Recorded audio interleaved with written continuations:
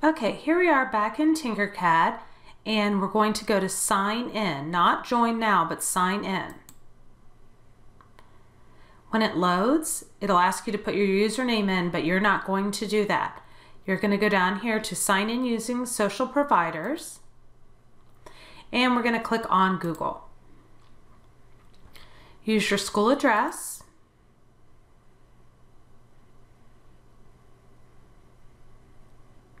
And I'm thinking most of you will land right here. Wherever you are, you're going to come over and go to Learn. Now, you have starters, lessons, or projects. And we started different ones yesterday. I'm going to have you go to the basic starters. So we're going to click on starters, and Place It is the first one. And so here we are in starter, and it actually, I had already done it, so it rewarded me. But it says, I'm going to come over here, and right over here is the instructions. It says place it. Welcome to Tinkercad. You can build all kinds of things, and the instructions are right here. So you follow these instructions. It says, find the box in the shapes and drag it to the work plane. This is the work plane. Continue to the next step. So I'm going to click this and put it there and click next. And that's all you do for number 1. Then I'm going to click done, and it says lessons completed, but I'm going to go on to the next lesson because I'm going to ask you to do all of them. But of course I've already done them all, so I'll reset this one. Okay, so this one's called View It, and it says left click and drag anywhere on the view cube to see how it changes. This is the view cube. So if I go right here, I can see the top. I can go to the front. I can go to the right, and it'll show you.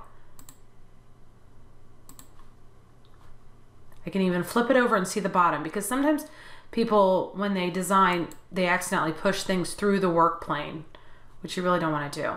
So I have moved it around. It should know that I've moved it around enough. I'm going to click next, and hopefully I've done it enough.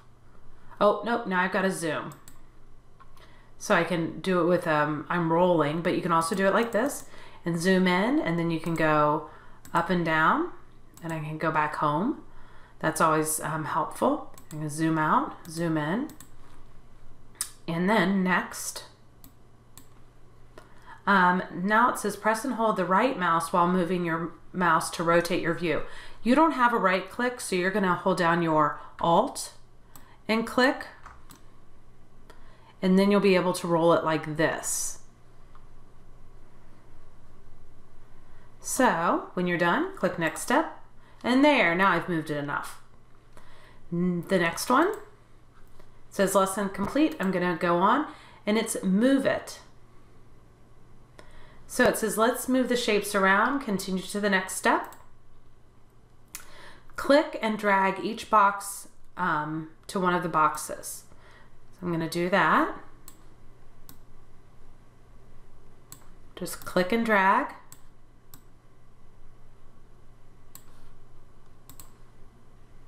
And that's all you had to do for that one. I'm going to click done and continue. For this one, it's asking us to rotate it. This one's a little harder. We're going to say we're going to rotate the boxes so they end up in the orange. So I'm going to click here. Oh, well, first let me read it. Select a box by left clicking on it. This will enable the shape handle. Rotate your view to get the best view. Use the curved arrows to rotate the shape 45 degrees to match the hint. Continue to the next step. Oh, it's because I already did it once. Okay, so let me turn it. That one's done. I'm going to click on this one and turn it. And I'm going to click on this one. I'm going to turn it. Oops, wait, did I turn it the right way? Oh, I got to change the view.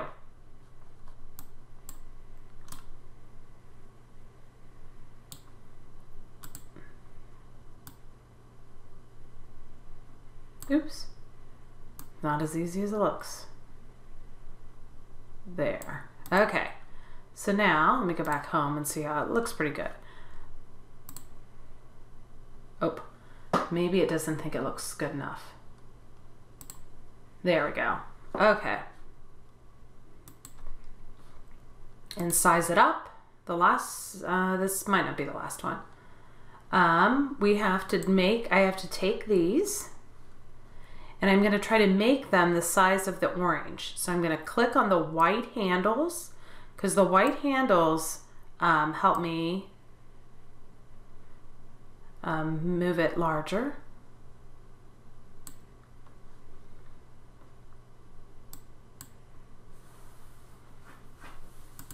Okay, so if I want it to go into right out to the edge, I'm going to just drag, click and drag, but it probably would be best if I looked at this from a different side and maybe go back to the top and click and drag. And now I have to do this one. Now when I do this one, I don't know whether it says to do this in the instructions or not. I'm going to hold down the shift and click and drag, and the sides are going to move together. Let's see if I can get this part out.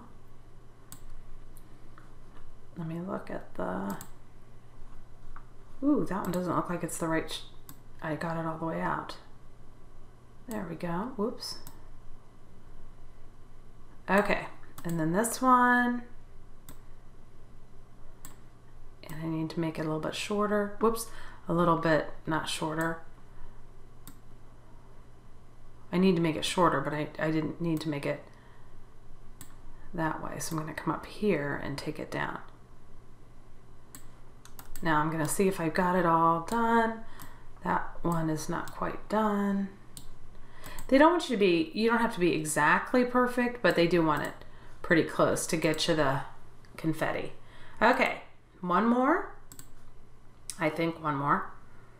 Group it. Okay, so this one says we're going to build with basic shapes, which is how you make things. We're going to select the box by clicking on it on the left. With both shapes selected, click the group button on the taskbar. So these two are selected. I'm going to click and select them, and then I'm going to group them together. So now it's all red. So if you've grouped it successfully, it's all red.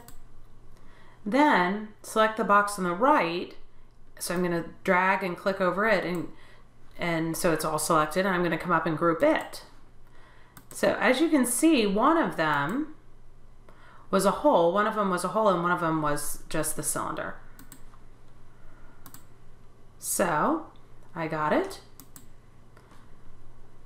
Align it. This is an important lesson. Okay, so we're going to try to align these shapes. They're all in the air.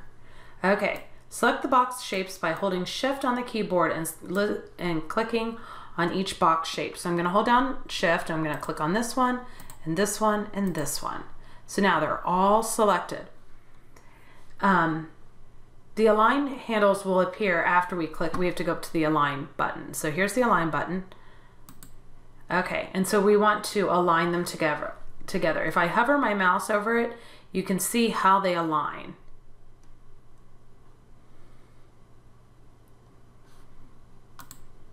Then it says by clicking any of the alignment handles to move the shapes into an alignment pattern. So we're going to try to align them to the first box. So let's move them up, and let's move them over. And we can even move them on top of each other if we wanted. I don't know if we're supposed to do that, but I did. There. Okay, so now we're going to go back to the project page. You're going to look right over here. And we're going to go back to Learn. And then I'm going to ask you to go to Lessons. And it'll say See All Lessons. Then we are going to look for, where is it? We're going to look for the key ring letters. This is the next one I want you to work on. You're going to follow the instructions just like I did it with you. You can see I've already worked on one. But follow the instructions And when you're done, turn it in, export it as an STL, and also take 2 screenshots and turn those in. Good luck.